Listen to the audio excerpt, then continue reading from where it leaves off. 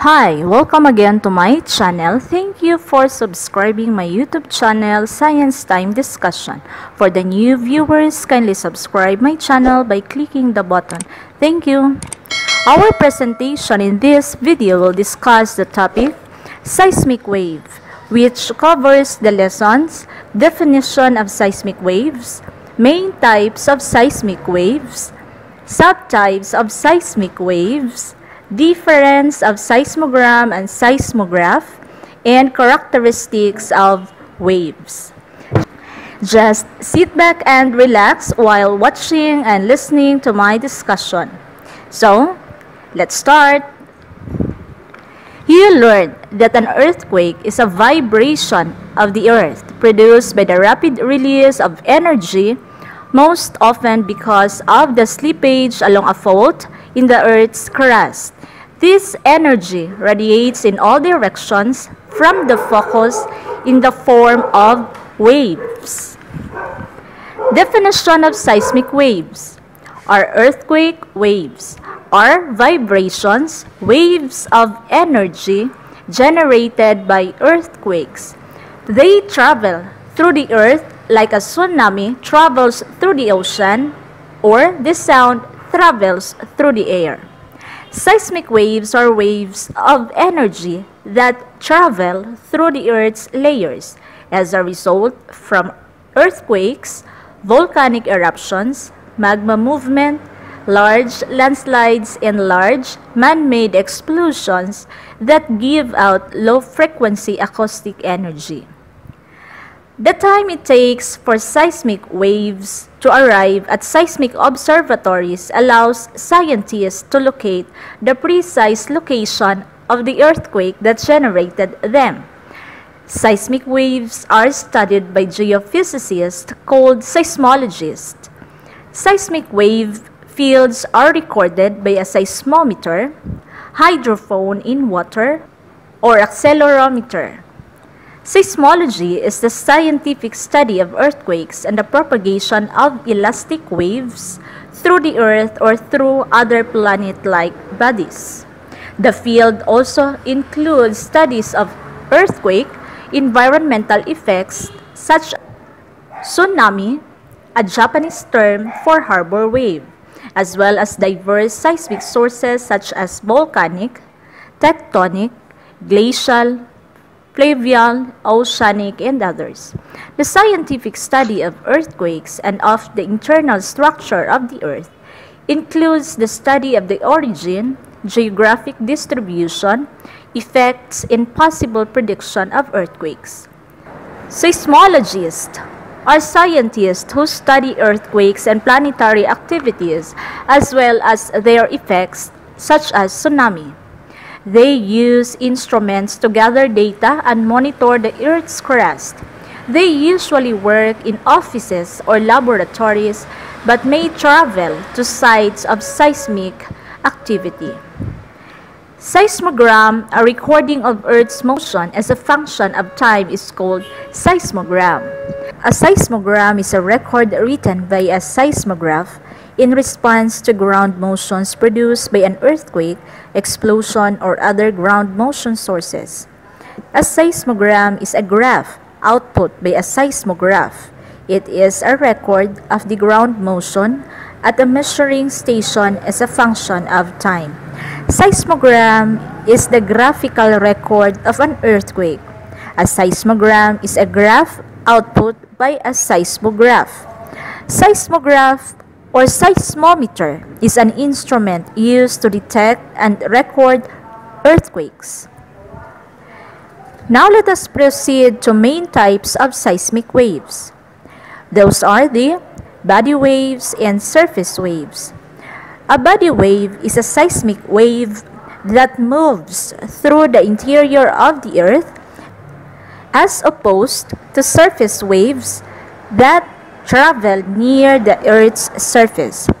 Body waves is a seismic wave that moves through the interior of the Earth. Two types of body wave are primary waves and secondary waves. P waves and S waves are body waves that propagate through the planet. The P wave or the primary wave is a pulse energy that travels quickly through the earth and through liquids. The primary wave travels faster than the secondary wave. After an earthquake, it reaches a detector first. The reason why is it called primary. The primary waves, also called compressional waves, travel by particles vibrating parallel to the direction the wave travel. They force the ground to move backward and forward as they are compressed and expanded. Most importantly, they travel through solids, liquids, and gases. The secondary wave or S wave or shear wave is a pulse energy that travels slower than a P wave through earth and solids. The S waves move as shear or transverse waves and force the ground to sway from side to side in rolling motion that shakes the ground back and forth perpendicular to the direction of the waves.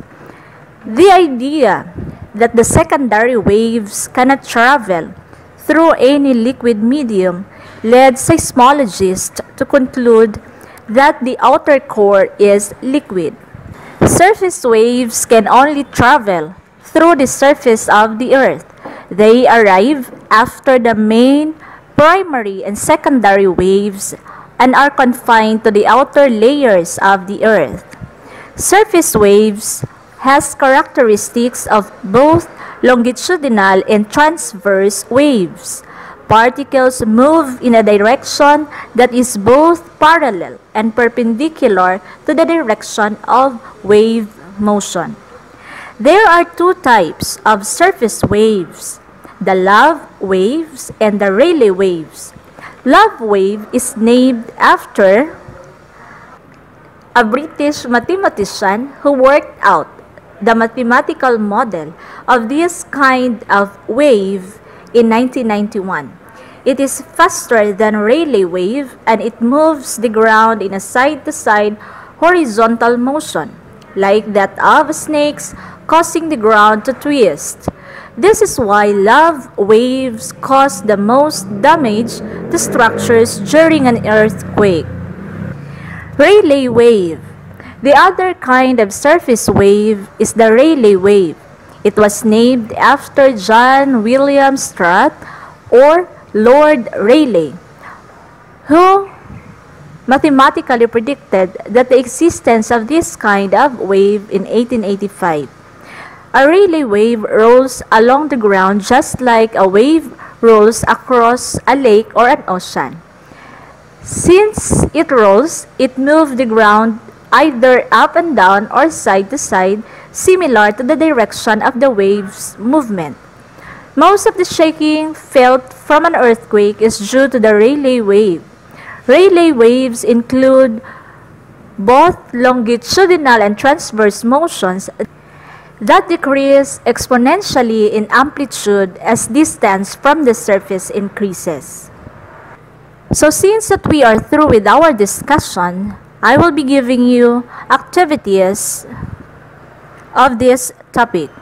Activity 1, you have to describe the movement and characteristics of these waves based from the picture given. For activity 2, using the given organizer, write the necessary information to complete the concept about seismic waves. For the third activity, you have to differentiate surface waves from body waves. And question number 2, which type of waves do you think were useful to seismologists in their study of the Earth's interior? And explain your answer. And it ends for now. Hope that you like and learn from this discussion. Please do not forget to subscribe my channel, Science Time Discussion. Thank you. Have a blessed day.